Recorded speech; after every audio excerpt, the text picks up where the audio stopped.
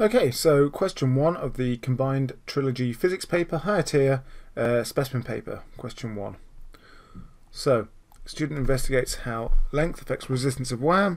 Figure 1 shows the circuit the student used. The student took measurements using meters X and Y. Name the meters. Okay, so X is here. You'd have to place an ammeter here. Ammeters go in series, they measure current, and voltmeters go in parallel, and they measure the potential energy difference per coulomb of charge either side of a component or piece of wire in this case. Okay, table 1 shows the results. So we've got various lengths tried out. They measured, well, they probably calculated the resistance, but they'll have measured the current and the voltage 3 separate times, and they've taken an average. For which length of wire are the readings of resistance the most precise? Okay, so definition of precision is that the readings are, if you take several readings, the readings are very, very close together. So we're looking for the readings with the least spread. Okay, so if you have a look from here to here, the highest number is this one. The lowest number is this one. The spread then is 0.07. So that's the spread for that value. 0.07. Okay. So for the length value 0.6, the readings taken, the spread is 0.07.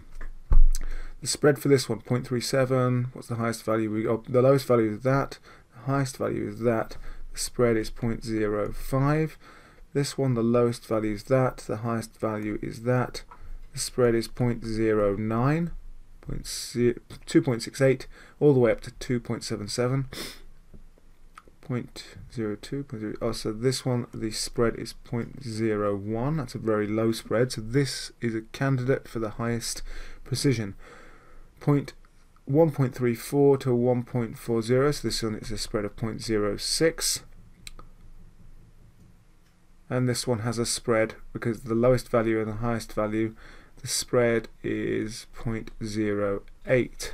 So I'm going to say 0.300, and the reason is because it has the smallest range of values. Okay. Why did the student do 3 tests and calculate the mean? Okay, so common sense, sort of sciencey common sense would say to spot anomalies,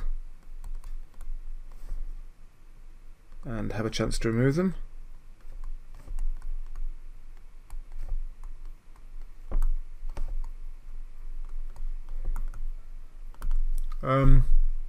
It also would increase the accuracy of the results.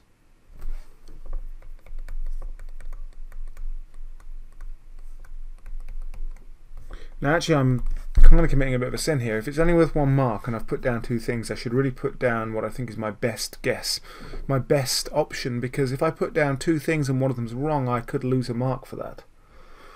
Now, I'm going to come back to that. Write an equation that links current, potential difference and resistance. Mr. Ohm, Ohm's law. Apostrophe. See that, Mr. English teachers? So Ohm's law would be V equals IR. Okay. The potential difference across a piece of wire is 2.1 volts. The current is 3 amps. Calculate the resistance of the wire. Write in the equation you use. So you wouldn't be given this equation. You're getting immediately an opportunity to gain marks just from memory here. Knowing the equation Ohm's law, V equals IR, where I is current, R is resistance, and V is voltage. And then again, you're going to get another mark for using it here. So definitely you need to learn some equations. Okay, so what's it asking for? Resistance. So V equals IR. Okay, so rearrange for resistance. I personally would divide both sides by R, which cancels here. Or if you've got V equals IR and you want it in a formula triangle, the timesing bits go on the bottom and then the other one goes on top. And then you cover up what you want R in this case, you've got V divided by I. So if I sub in the numbers, oh, I'm after R. I did my rearrangement wrong. I would divide both sides by I. R equals V over I. Okay, now sub the numbers in. 2.1 divided by 0.3. 2.1 divided by 0.3. 7 ohms. Okay, next question. What is the label for each axis of the graph? Right, we changed length. That was the independent variable. So on the x-axis on the bottom, that would be length.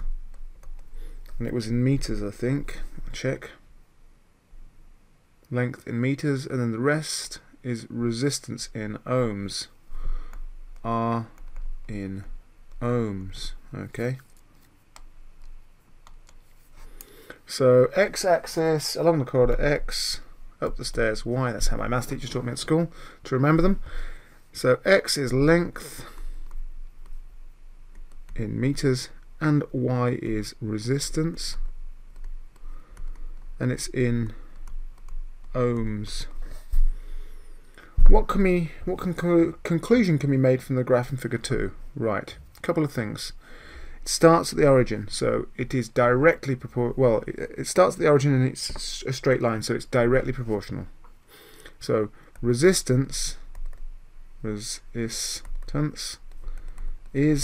directly proportional to length. I suppose an easy way of saying it, if you don't like the word proportional, is to say as resistance increases, so does length. Okay, and that's question 1. I hope you've found this video useful. If you have any comments, suggestions, or anything else, please comment, like, subscribe, share, etc. All that business, you know, the usual stuff. Thanks for watching.